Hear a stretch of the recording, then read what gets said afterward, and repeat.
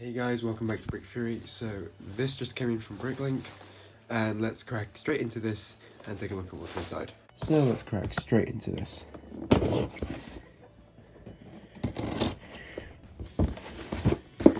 And look at the parts inside the box. That's all the tape we need to cut. Or I need to cut, I should say. So that, I'm not going to show that. And then we just have a bunch of parts. And bags. Definitely going to be very helpful for building what I'm actually going to be building in this video. And you should have seen in the thumbnail what I'm going to be building, and in the title. It is BrickMania's F-35B Lightning II stealth multi-role fighter designed by Cody O'Sell. A joint strike fighter, the F-35 is designed to accommodate a wide range of roles across three different US military branches: Air Force, Navy and Marines. The F-35B, short takeoff vertical landing, or STOVL, is the Marine variant of the three. Equipped with a vertical takeoff and stealth technology, as a joint strike fighter, the F-35B can be outfitted with a massive variety of armaments on each of its 2 internal pods and 4 external hardpoints. Despite the touted capabilities of the F-35B, it has yet to see a major combat. At a cost of $240 to $300 million per unit, the F-35 program is slated as the most expensive military program in history. Estimated at $1.5 trillion, the F-35B has faced major issues due to its faulty equipment and design flaws, delaying deployment to combat zones such as Afghanistan. It has a Pratt & Whitney F135 afterburner turbofan engine, has a maximum speed of 1,217 miles per hour, or 1,960 kilometers per hour, a maximum range of 1,035 miles, or 1,667 kilometers. It has a combat range of 517 miles, or 833 kilometers, and its main armament is a 25mm GAU-22A Gatling cannon. Let's get into the speed build in 3, 2, 1, go.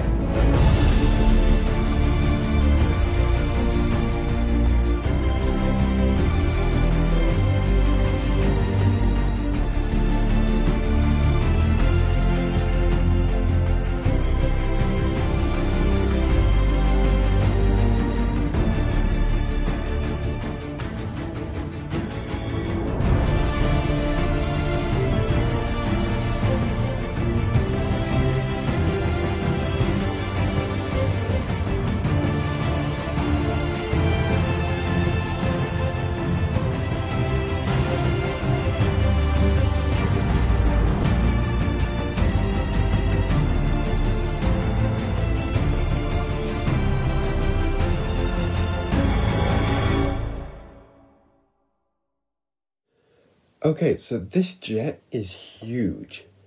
Just to bring in a sense of scale with a figure, I'm going to bring in Crash Chest Jacob here. I mean, look how big this jet is compared to a figure. I mean, the intake is about the size of the figure's head. Now, to get the figure in, you have to, of course, open the canopy forward. Then you basically sit the figure like this, and then you have to kind of maneuver him around inside there, because if you look inside, there is this G-slope here with a sticker on there for the ejection handle. There's also some stickered cockpit controls, which was printed in the kit. When this was a kit, I got this, of course, for the instructions. It's kind of fiddly to get him in. You have to kind of sit and lean him back a bit, and then you can get him in, and then you can just close the cockpit around him. Now this thing has like over 20 opening hatches, or movable features. So of course there's the cockpit, you can move it, you can open up.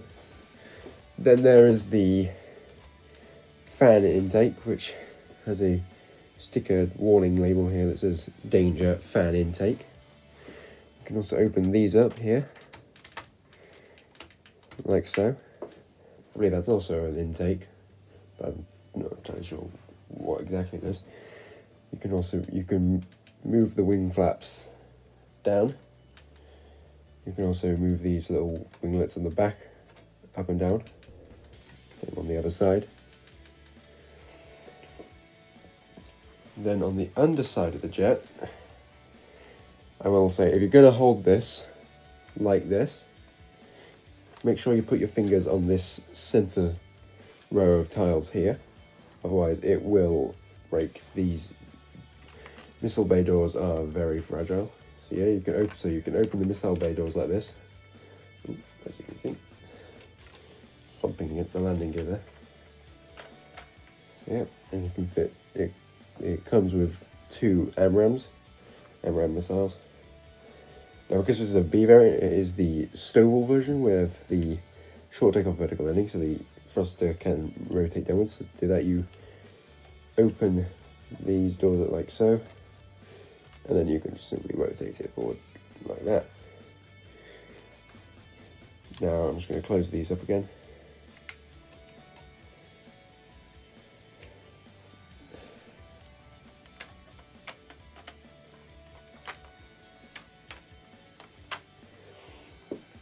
At the front, we have these 2 doors here, which correspond with the intake, the fan intake on top. I keep forgetting that to close these ones, you do kind of have to close them at the same time, otherwise it won't work. Like that, so. Forward landing gear, you rotate it so the wheel is facing forward like that, and then you just push it in. It's a little snug, but it does fit. Oh, I've broken it. Oh, just close the cockpit. So yeah, it does fit. It's a little snug in there, but it works. And then the doors just close like that. It can be done a bit better where you don't see the white, but for some reason it's not working on camera. Now the rear landing gear. You have 2 doors here that you open.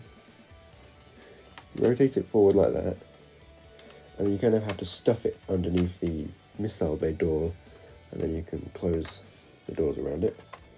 Same on the other side. Rotate it forward, and then stuff it underneath, like so.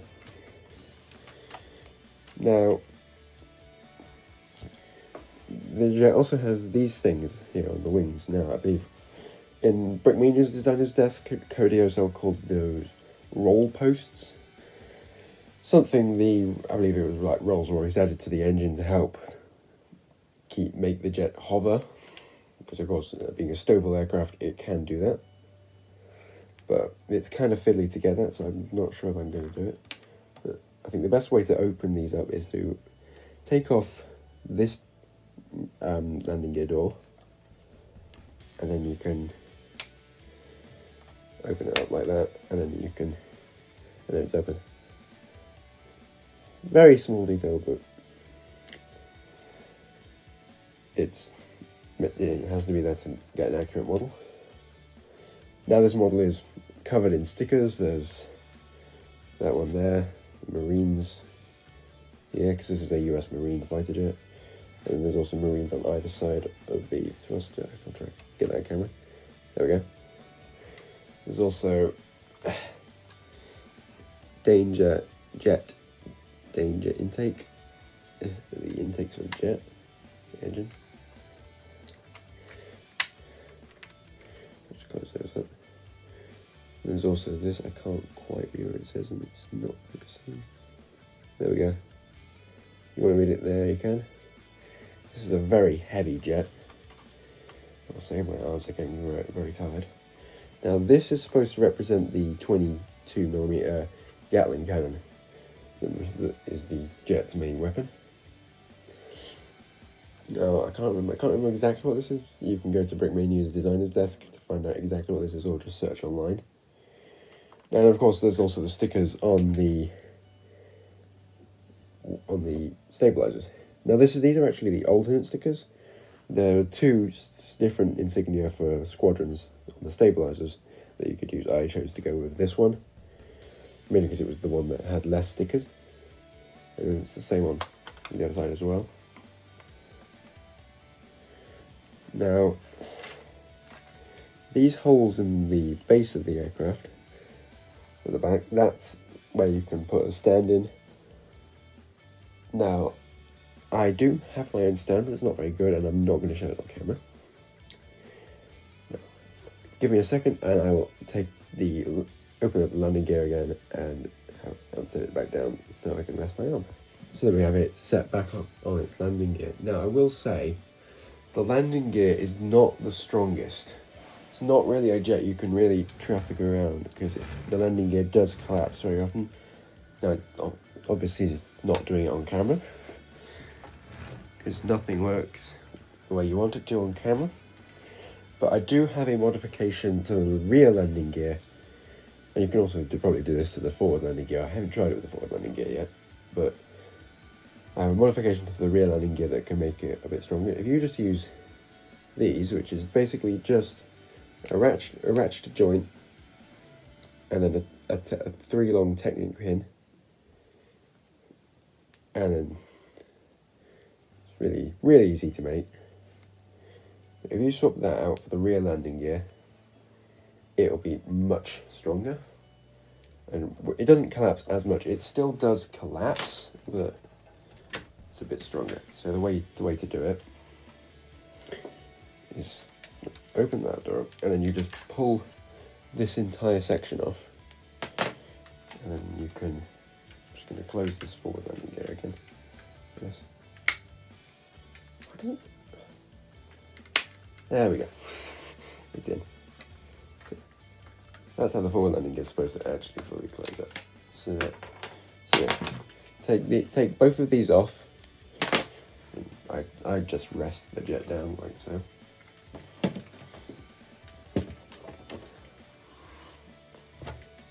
And then you just remove that tail, and then just take that off, and then just reattach this into there. Please put the tail back, and then you can just transfer the wheel over.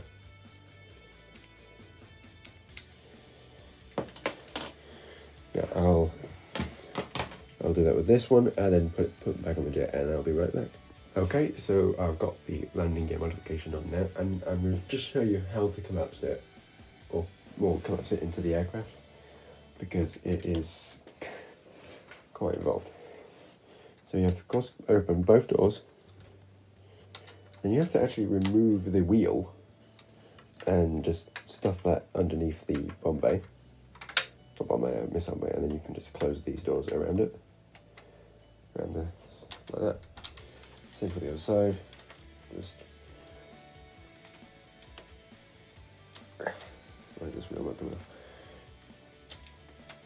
Oop, that's not what I meant to do.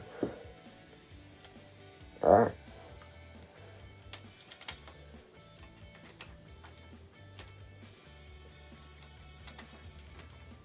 Okay, so you just once again remove the wheel, stuff it under the missile bay.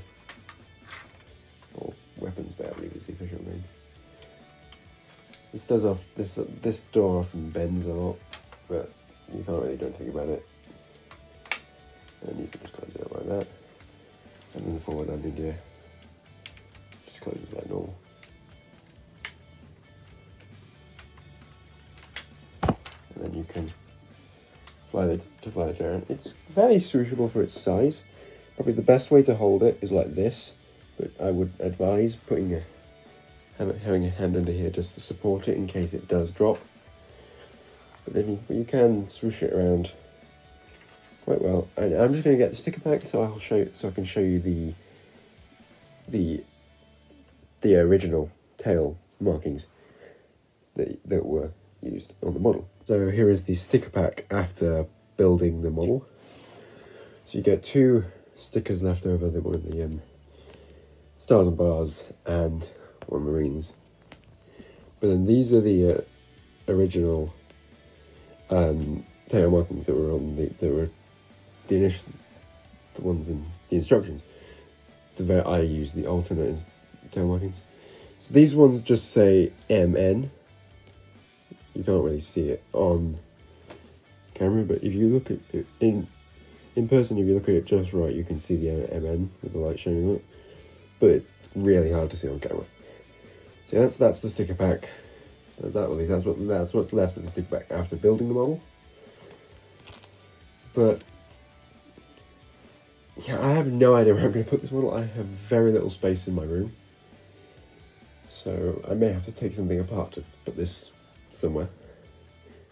But if you enjoyed this video, be sure to like, comment and subscribe, and click the notification bell so you never miss out on another video. Thanks for watching, guys. Bye for now.